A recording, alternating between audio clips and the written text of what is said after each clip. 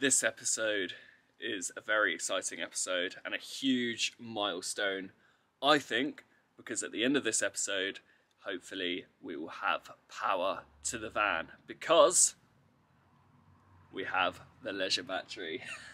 And we've also got a Servo GX and a GX touchscreen, which basically has everything on there. The Servo GX relays all the information to a touchscreen. I can control everything from the touchscreen, as well as the apps for the Victron stuff. But once again, this video is in collaboration with Roma. We have a 320 amp hour leisure battery, and it is an absolute beauty. So yeah, once again, Roma, thank you very much for this little collaboration.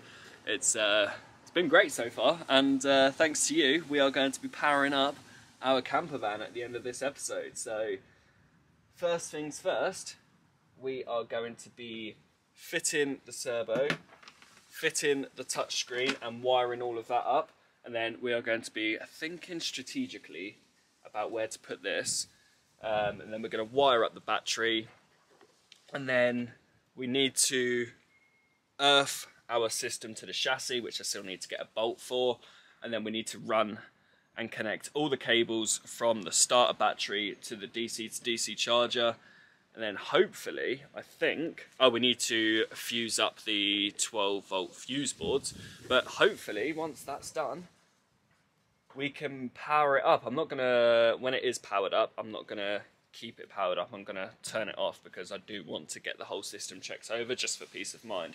But we have our very easy to follow wiring diagram provided by Roma as well to follow. So yeah, if you are converting your own van or whatever and you need some good off-grid gear, I'll put a link in the description for Roma. Absolute fantastic guys. Support is on hand, and it's just all round great to deal with, if that makes sense. But yeah, thanks again, Roma. So yeah, let's get started into this episode and get finishing this electrics, which just felt like it's been going on for way too long. But the finish line is near, and I'm so excited. So let's get it. Let's start this episode.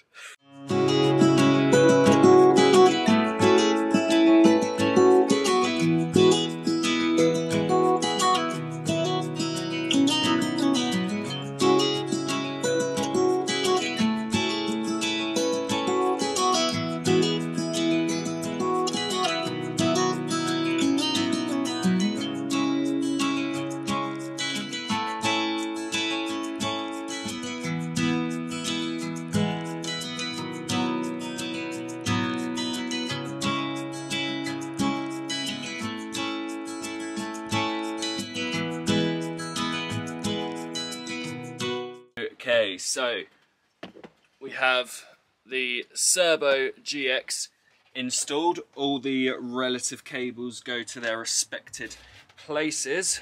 I just had a nail through the shoe. Yep, there we go. Cut that. And we've also installed our GX touchscreen. Weren't really sure where to put it. Didn't really have too long of a cable. Thought that would be a pretty ideal place. Above the seat. Nice and easy to get to. And obviously over here we've got a switch panel for the lights and the fan, and also the Wi-Fi router. We did reroute that. We've got the hob spur there, so you can turn on the hob and turn it off. We've got an isolation point, and yeah, it's coming together. So what we need to do now is clear the battery bay out the way. Clear the battery bay out the way.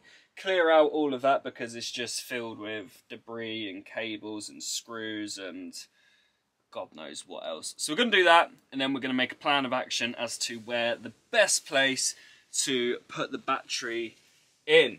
So yeah, we are slowly getting there. Once that's done, we're going to be working on getting all the connections ready for the starter battery as well. We're not going to connect that yet because I don't want any power going through until it's fully connected up. we are getting there. We are slowly getting there. I can't wait. We are getting there. This is I can't explain it. Happy days. Oh, also, I haven't told you yet, or I haven't got anything, but I've had this delivered. This is going to be our little, let me get it up there, LED kitchen light. It's nice and thin, but it's about 1 metre long, so that will do perfect above the kitchen area. So yeah, exciting times. I'm not going to install that until I've painted. I should have really done the same with that, but to be fair, I can just take out that touch screen. I'll just put masking tape around it or whatever, you know. But right now the cover is going on to protect it. So yeah, let's clear out the battery bay and make a plan of action as to where to put that. Oh, it's all coming together. Right, okay, I've had to make a platform for the battery because it's going to sit at the back of this little part, and I've also painted that white, and the bit that the battery's going to sit on white as well as in the garage. So I'm going to let that dry. Today's going to be a bit of a short one because I am popping out.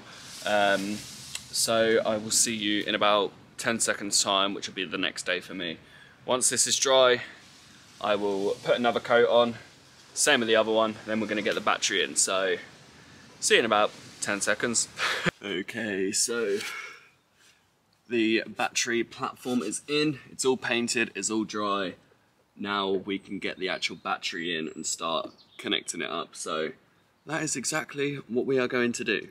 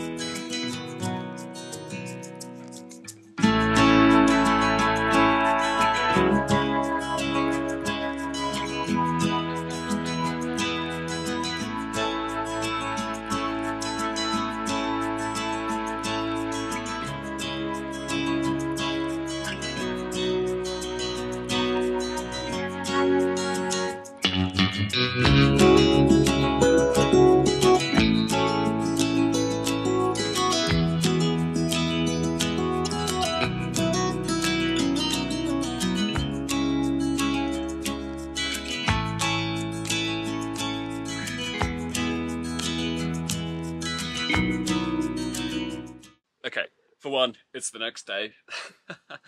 But is today going to be the day that we power this up? Is it?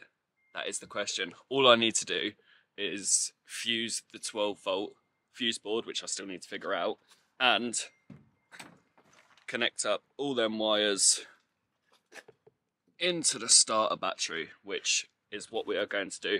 I do need to install a 60 amp mega fuse for the positive running from the starter battery to the DC to DC. But other than that, I mean, it's all pretty straightforward anyway, but yeah, let's dive straight into it. Let's do it. Let's get this sucker on. Oh, I'm excited.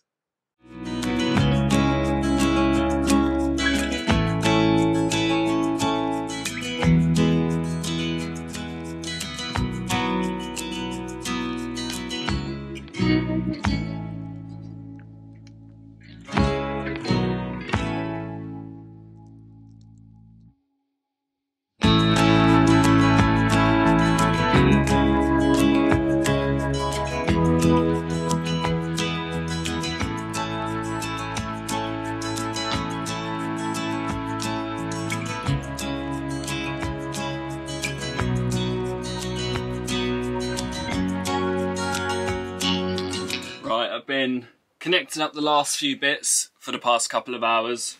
Quite a bit of time has passed actually, but we are ready. I think we are ready. It's all connected up. I just need to flick on the isolation switch and hopefully this is it. Let's do it. I see a lot of lights showing. Ooh, this is looking promising.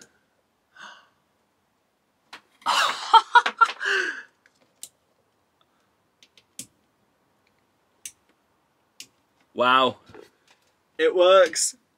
Oh, that looks wicked. That's bright. That's bright. Let's check the USBs. The USBs are on. The fridge, it should make a noise on startup.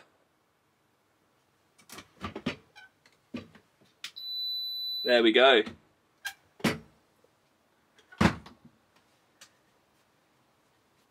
Oh my god, we done it. We done it. We have electric. Oh my god. Nice little reading light. Okay, wow.